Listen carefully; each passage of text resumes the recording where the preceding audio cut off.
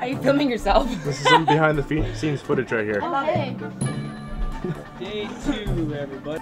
Hi, I'm Todd Johnson, and you're watching behind the scenes coverage of Four Dead Girls, The Soul Taker. I am Katherine Browning, and I'm an actress. I play Lily in Four Dead Girls, The Soul Taker. Well, at least you still have your clothes on. Prude. Okay, so Lily's special because she's kind, but incredibly self-righteous. You're insane. It's a very physical role. It's a very physical film, so I definitely did some working out for it. You know, Lily had to drag Pam down the hallway over and over and over again, and I was actually really sick that day, so I was really glad I had been doing push-ups and, you know, the stuff that I normally do, but that I had ramped it up for it.